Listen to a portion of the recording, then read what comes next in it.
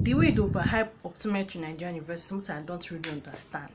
Like, is it the only course that is more valuable? I don't understand. I'm studying optometry, but I need to say this for you guys to listen to it. So please stay to the end of this video and please subscribe to my channel. Watch to the end and comment on the comment section. Give this video a thumbs up, like if you thumbs up, like. So anyways, let's get into the video. If you find the one, you should never give her up. I think it's the way life changes when in love, yeah. I surround my soul with the positivity. That's why I don't worry about the things that I don't see, yeah. These days I don't worry about much. I think we should. So you guys, studying optometry in Nigerian universities is not an easy thing. You need more of your commitment. And optometry in Nigerian universities, not all Nigerian universities offer optometry. Not all. Like, I can just few universities that offer optometry, like Ada State University, Futo, Federal University of Technology, Owerri, Maduna University, Uniben, University of Benin City, and one other university. I don't really know the name, but there are few universities that offer optometry in Nigeria. And optometry is a course whereby it needs your commitment, it needs you to be like focused on what you're doing. And it's not that you don't really got to have social life. You need to have social life, but I think you should balance everything. Just balance it. Let it be equal. Don't let your social life to be more compared to your reading, like your academic life. So optometry is a course you need God in that course. It is not by your own power, it's not by your own will, because the course is ready to frustrate your life. I have some colleagues that some of my senior colleagues that they got 500 level. It's a 6 years program in Nigeria, so they got 500 level and they were asked to withdraw.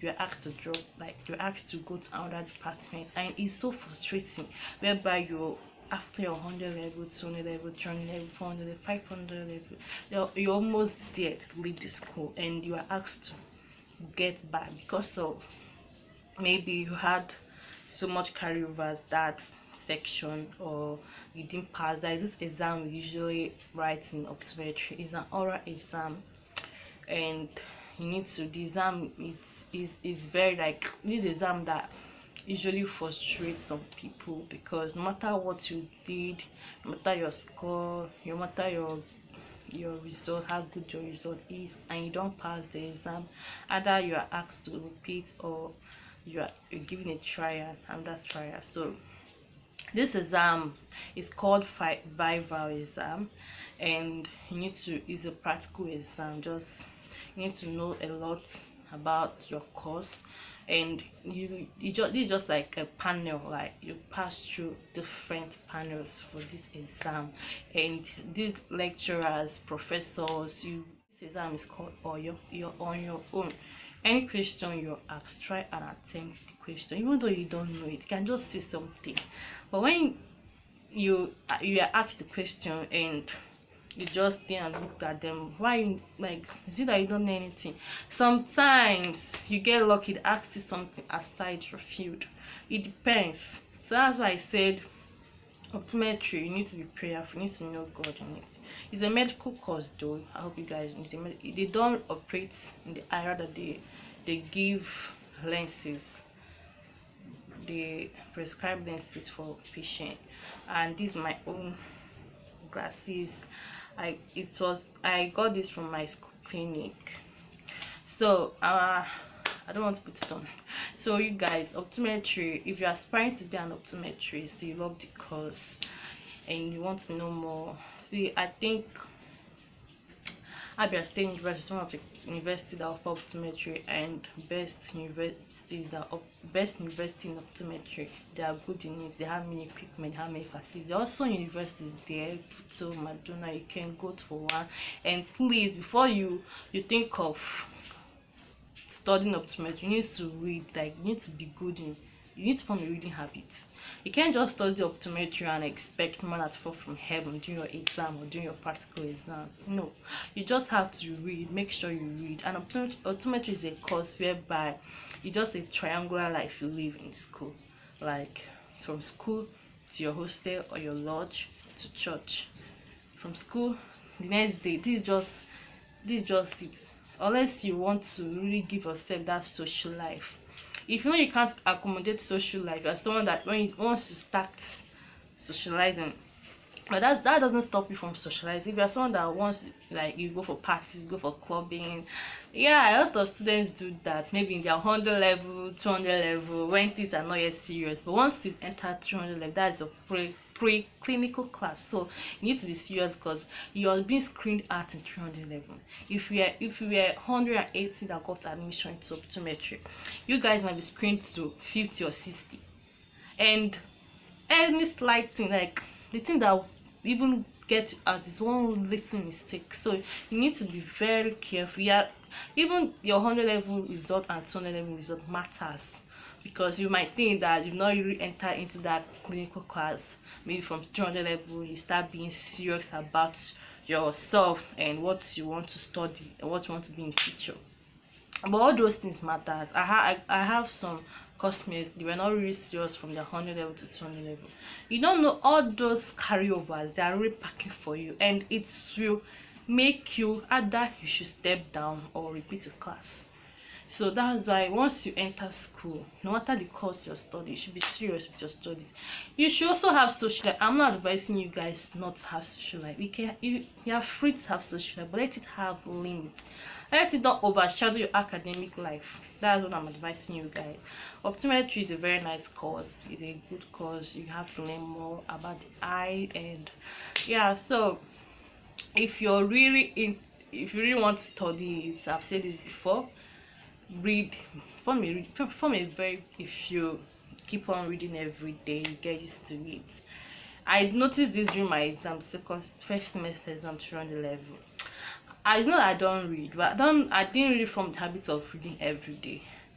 Maybe I read 4 times a week. So 4 times a week I try my best to read for 3 hours. But I didn't really form the habit of reading every day. It was not in my first semester at 300 level that I started reading. I was enjoying it. My exam was so sweet. You know, when you read very well and intend to exam, it looks like nothing is, even with other people, though some people say a little bit difficult and you just need to write the ones you know. So studying optometry is fun to study optometry, right? So it's very fun. Like, you need to be committed. If it's your passion, you need to be committed. But if you know it's not your passion, you are pushed to study the course, I beg, when you reach school, when you enter into the university, maybe after your 100 level, you should switch over to your dream course. Don't listen to your parents, what they are saying. They be like, you get work, there is more job opportunities in that course, you should study it. Although because Nigeria now, people are just reading the course because of there is more job opportunities. No one wants to go to school and be a housewife or become jobless.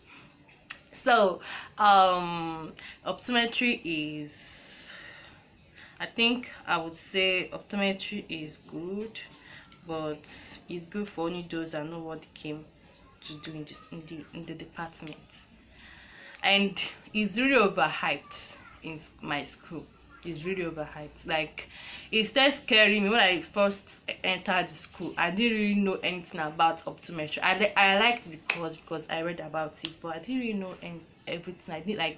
I didn't know that this is how it is, like, in my school, in some universities in Nigeria. I thought it's only my school that is so strict in my school.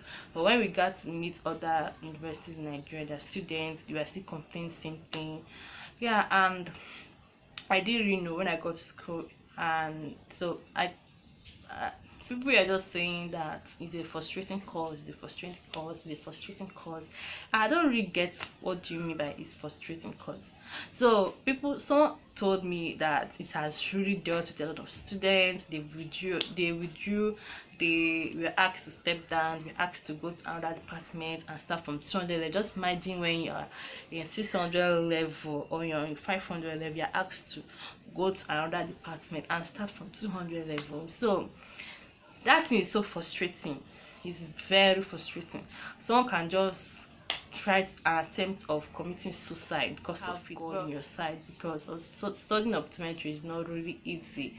You need to be patient.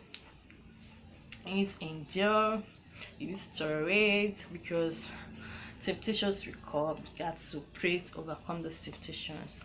And yeah, this is a few things I have to say about optometry in Nigeria being overhyped. Like, I don't know, like it's best, although it's one of the best, but like it's the best.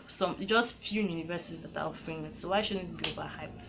So thanks for watching, and please thanks for watching. So please subscribe and share my video for all optometry aspirants, like all people, like those aspiring to be an optometrist. So I wish you good luck. If you're seeking admission, you want to be an optometrist, I wish you good luck. You get it, and please make sure you read